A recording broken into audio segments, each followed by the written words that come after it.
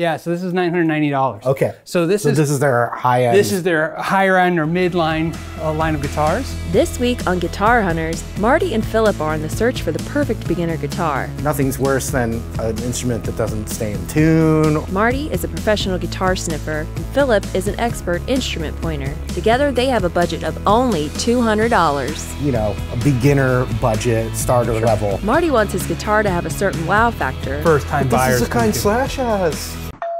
Will the more practical Phillip rein him in? Will they find an instrument that satisfies Marty's desire to play and Phillip's more technical approach? Stay tuned. Hey, what's up you guys? Marty Schwartz here with Marty Music, hanging out with Phillip McKnight. Hey everybody. So we're here where I live in Carlsbad, and we're at a local music shop called Carlsbad Village Music. And we're here to talk about coming into a local store and picking out your first guitar. So are we gonna set parameters? I think the parameters are basically coming in and getting your first guitar. You're not sure if you're even gonna stick with guitar, so we're thinking, you know, a beginner budget, starter level. I totally agree. Yeah, I think I'm up for it. Cool. Yeah. So let's look around. Yeah, this is not what I would consider the typical small mom and pop inventory of products. We were just talking about this on the way here about our anticipation. Yeah. You're anticipating maybe some kind of line and then a lot of lower line product. Yeah. But what I noticed walking in is they're predominantly carrying two brands, and this is what's interesting to me. The first one is Tajima, which is this brand of stuff right here. Tajima sounds like a Japanese brand, but it's actually from Brazil. So one like this is a very good guitar, $189.95. Yeah, Check that out. So that's like what I'd consider in that first tier price point for a beginner, where you're still getting like a quality instrument. Because really, as a beginner, nothing's worse than an instrument that doesn't stay in tune or it doesn't sound right. It's not going to be inspiring, right, to the person that's wanting to learn. This is actually the color of the very first electric guitar I ever had. Is that really? Sparkly candy apple red. I mean, with your experience, are there electrics that are even under $100 or like in the $100 price range these days? This is the thought I have for about the money aspect. You know, all of us, we kind of focus on money. Logically, it makes sense that if $100 is okay, $200 is better, $300 is better, right? That's I think that's a fair psychological fair assessment. Here's how I approach a guitar that is inexpensive. First, I don't look at the paint finish. A lot of people focus on how well the paint looks. One thing that they've learned to do, and it has nothing to do with guitars, it has to do with toaster ovens and everything. When they're making stuff inexpensive, they focus on the first thing you'll focus on, they make that right, and they mess up everything else. So they'll get the red right, it'll look great, but then you'll start noticing like the nut isn't cut right, and there's gaps, you know, right? You don't want to see big gaps in there, you don't want to see big hunks.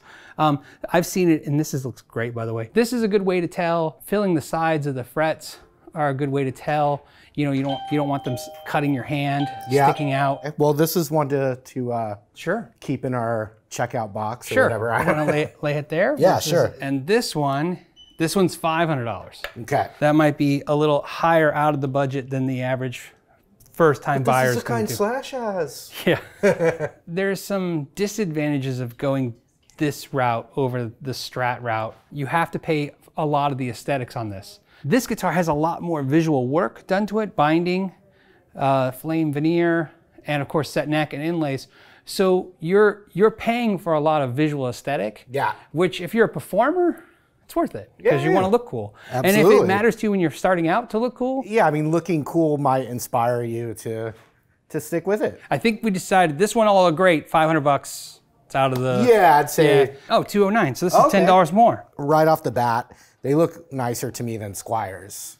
This is a nicer brand and quality for the price point than Squire. Okay, so we've got two great entry-level, 200 range priced guitars. Yeah, and I think that's a fair, I personally think 200 is a fair market price to start guitars. I know a lot of people stay focused on the $100, $150 price point. Yeah. I think it's safe to say that if a company, that's about the lowest a manufacturer could manufacture a guitar in 2019. After narrowing down their choices based on budget, Marty and Phillip take these guitars to try them out. What will they choose? Will the mighty Stratocaster style be dethroned as the ultimate beginner's guitar? Let's find out.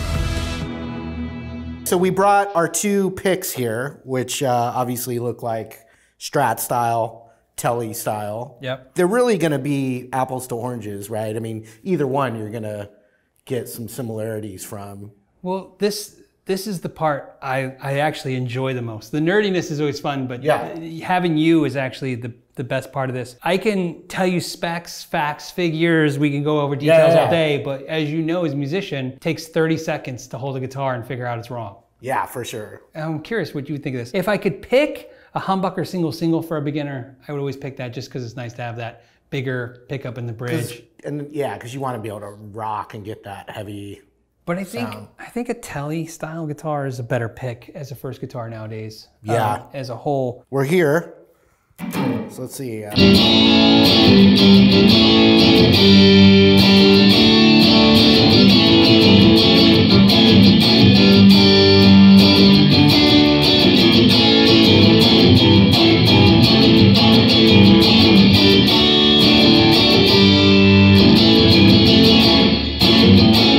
Solid. You like it? Solid. I like it a lot. And I have no reason other than my own opinion here to say it, but I don't know, 10 times better than a Squire, I think. Again, it also looks like the store, I mean, everything I've seen today looks like the stores went through and tuned them and checked them. Everything looks like not only, because this is the important part of an in-store purchase, not only has it been set up, adjusted, looked after, but of course, people pick them up and try them, and then it has to be kind of looked at again. I think if you're a beginner, whether you've been playing for 6 minutes or 6 years, if a guitar pokes you, it's gonna poke you. It's just, you learning guitar is not gonna stop this thing from poking your hand, right? So you hold a guitar, this is how you buy a guitar. You don't play it, you pick it up, you hold it. You feel it. Does it feel comfortable? A lot of people will say, well, I don't know how it's supposed to feel. I'm like, well, when something isn't comfortable. Everyone sits in a chair that isn't comfortable and gets up, right? Hold it. If it's comfortable, that's the first, probably what I call the handshake, right? Gotcha. That's to get to know the guitar. You put your hand here, you put your arm here, you hold it, you feel kind of in tune with it. Obviously, being a beginner, there's no way you're gonna know, how it plays. Right. There's just no way. So you're gonna have to do a little forecasting, a little bit of, kind of figuring out what we're doing today. I'd like to try that one. Should we switch? Yeah, let's switch.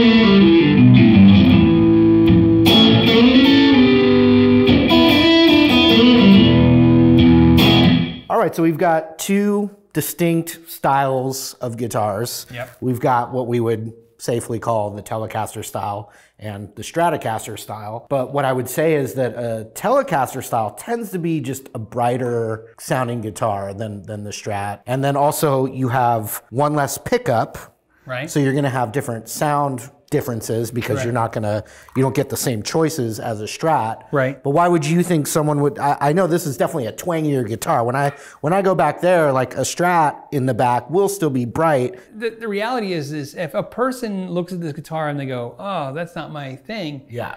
It playing good or sounding good is not gonna unfortunately it is. True. Yeah. So I do just think of it as a little bit brighter. Obviously what you think of when you see Keith Richards or a country star, etc. You're thinking, oh, that reminds you of Bruce Springsteen, or that reminds you of Bad Paisley. And if you lean towards those as being your favorite player, you're probably going to want that. Yep. Now, if you like Jimi Hendrix, right? I mean, he did play other guitars, but I mean, he is connected to the Strat forever. And then you also have the John Mayers now, and then you have like the legends, Jeff Beck, Stevie Ray Vaughan.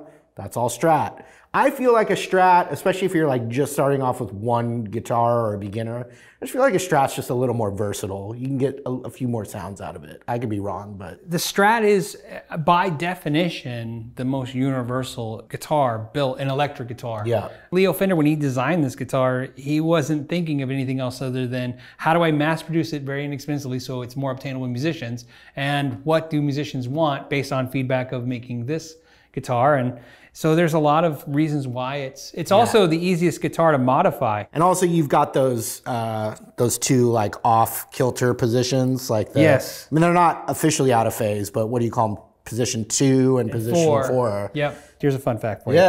The Strats originally had a 3-way switch. Okay? Yeah, I have There one. is no difference between a 3-way switch and a 5-way switch. I don't know if you know that. Internally, when I'm looking inside of it. Yeah, okay. Here's what musicians did. They figured out that if they took the 3-way switch and they just balanced it just perfectly right in between, it would activate both pickups and the 60-cycle hum went away. Mm-hmm. Then later somebody said, well, why don't we wire those 2 pickups? These are not the same pickup, believe it or not. These 2 are the same. Okay. And the center is different. Here's what's different. The magnetic field is the opposite in the center. That's what's sometimes referred to, they wind it backwards as well, called reverse wound. Okay. So the importance of the story is, this is essentially a humbucker in those positions 2 and 4. That's why the noise goes away. You're activating 2 pickups. For whatever reason, I like the Strat more. I like the Strat more? Yeah. Maybe a little more. I mean, there's really no reason other than just my instinct, I guess. Nostalgic color based on my very first guitar. Right. And also, I just was more inspired by it. And that's probably the most important thing. And so we're gonna make some other content, and we're gonna use this kind of as a jumping off point. So we're gonna do some more gear videos with you.